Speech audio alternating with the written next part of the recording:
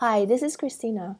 In this video, I'm going to quickly go through what AMQ Online is in a nutshell. In the past, if you're a developer, if you want to have a broker spin up in your environment, what you will need to do is you need to install the broker by yourself in order for you to consume from the broker or produce your message into the broker. But the problem is that you have to be very super smart to install the broker by assigning a number of resource or network connections. AMQ Online takes away the burden from the developers. The developer only needs to request for the destinations that they wanted to access. AMQ Online will automatically generate the backend resource in order to serve the needs of these developers. Then the destination will be created and returned to the developers. This applies to both topics and queues. So enterprise now can truly achieve self-service for their internal IT projects and development. Let's take a look at AMQ Online in real life. Developer will have access to this console. In the console, developers will be able to create the destination that they wanted to have. They have different types to choose from and also different resource plans.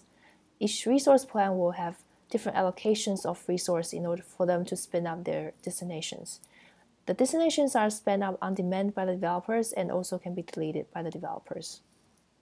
AMQ Online can also handle fluctuated traffics where it will spin up more resource when the demand is high and then release the resource when the demand is not there anymore.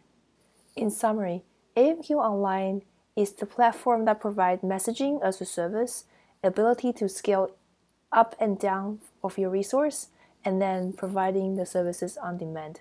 It also provides multi-tenancy ability for you to provide service for a group of developers and also provide various different messaging protocols. This is how AMQ Online works from different users' point of view. As a developer, you request your destinations, and inside AMQ Online, operation will then go ahead define different plans. Different plans contains different resource allocation. Resource allocation can be large in memory, storage, or CPU depending on your needs, as well as number of resources you wanted to create or instance you want to create. So when a developer asks for a destination, AMQ Online will look for the plans that is associated with this destination and then create the right amount of instance to serve this particular clients.